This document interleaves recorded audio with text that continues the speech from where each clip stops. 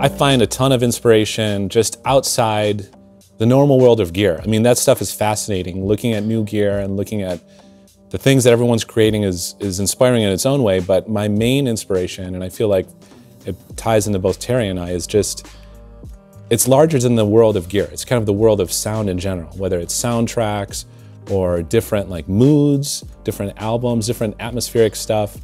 To me, connecting and building algorithms, I like, expanding the palette. We have all these colors available to us when we go in and search out different gear.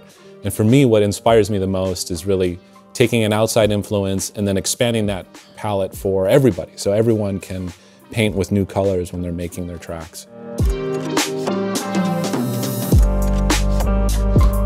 Even as much as playing guitar, I loved the gear from day one. I was just fascinated. I was really into the rack effects that were popular at the time. I couldn't afford a whole lot of them, but I was really into figuring out how they worked, which algorithms made which sounds. So as soon as I got to school, I quickly decided, like, okay, I'm gonna do electrical engineering, I'm gonna figure out how this stuff works, and really quickly started focusing on DSP classes with the aim of making effects. Just distortion pedal was my first thing that I ever built. The Craig Anderton book. I built the tube sound fuzz. I blew it up 3 times before it ever worked. The first thing I made, and it was really teaching myself how to solder, was making an asymmetrical distortion pedal where you could switch the different waveforms in the positive and negative half of the wave, and you can mix and match different clipping. And as soon as I got MATLAB and all the different resources that were available on the computer science, electrical engineering side, then I was just like living inside that world. I begged a local repair guy, Pat Bewley, to let me work in his shop, and after about a week he said yes. And I was just so grateful for that opportunity. It was the best thing that ever happened to me. I was excited to go to work every day. I was only 16. At first I was only working a couple hours a day after school, and then that job went on for a few years until I was really, really lucky to get a job at Line 6. And while I was going to college, I got the opportunity to actually join the engineering department, which is a dream come true. My girlfriend and I, we have this opportunity to visit some family in California, but I stopped along the way, driving up and down the West Coast. I stopped at DigiDesign, and I also stopped at Line 6. And I was really lucky to catch one of the founders just kind of on a downtime. And we bonded over Zappa, and I explained what I was doing in school. And so it was really immediate. Like, I graduated and then moved out to start at Line 6. While at Line 6, that's where I got to meet Terry, which was really, amazing thing to have happen, because we connected right away on all different levels. On gear, we were really interested in like 80s rack gear, especially the stuff that the police were using.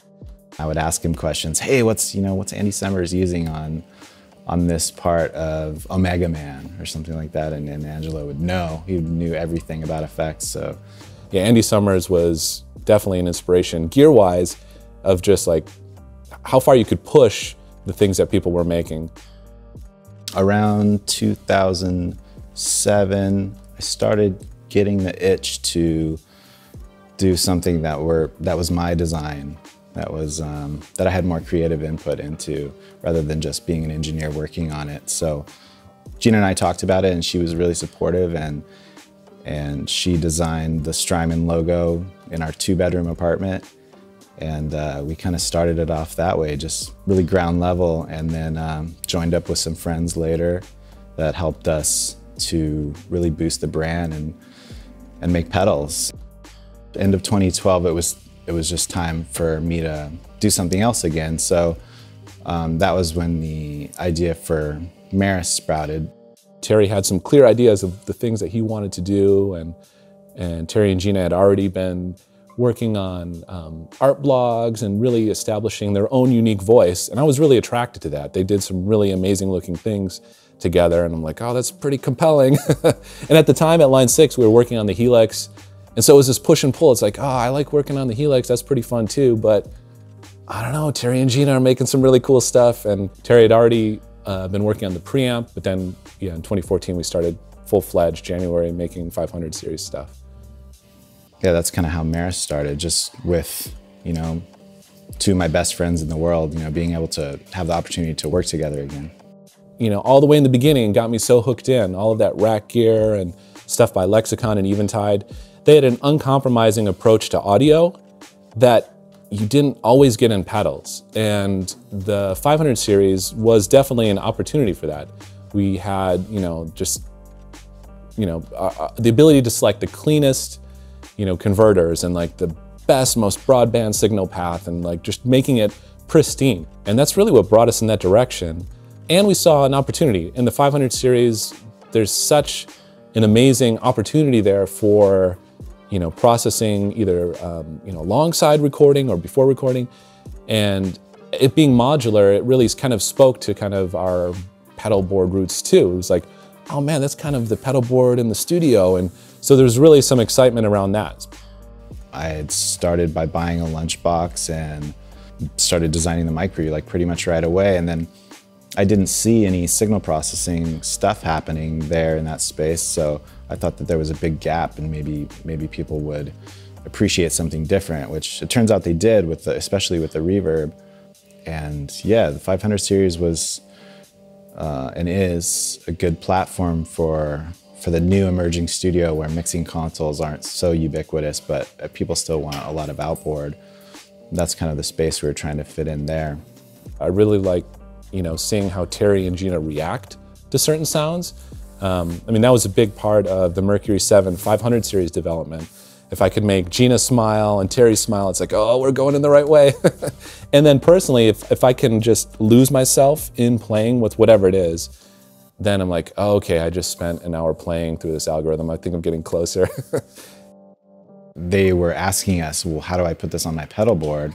Like, and for us, it was just a logical evolution to create a pedal platform after that. That was quite a bit different than the 500 series stuff, but careful to maintain the level of audio integrity on the ground as opposed to in the rack. Yeah, it was a very slow, humble start, but I think it always is when you're starting something new. So the driving force behind the look of Meris is Gina.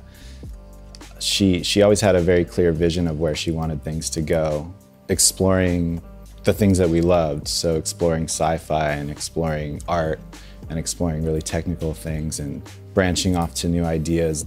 The website, videos, logos, packaging, every form of artwork. Just super lucky to have her. Everything that we make, everything that we develop is all built in Southern California. It's all California origin, and that's really important for us too.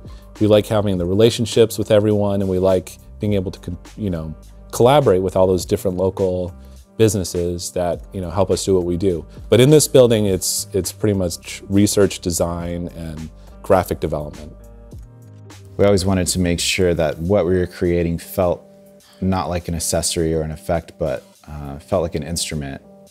So we wanted to make sure that was integral to your production or music creating process. The second part was that every product needed to have a concept. So usually we start with a concept and then start developing the product from there. So for example, Mercury 7 was all based on the Blade Runner soundtrack, how that sounded, how that felt. We loved Vangelis. We loved the reverb sounds on that soundtrack. We loved the synthesizers. So we wanted to recreate that vibe in an instrument and a product. Everything that we do, as soon as it doesn't feel authentic, I mean, it's not even considered. It's not even on the table. If something isn't true to who we are or doesn't fit with our own kind of, you know, past and future of what we love and our tastes, then it's not even interesting. We really want to, you know, just kind of keep pushing the limits of what's available and really offer new sounds, but sounds that come personally from us, you know. So it's very much a personal thing.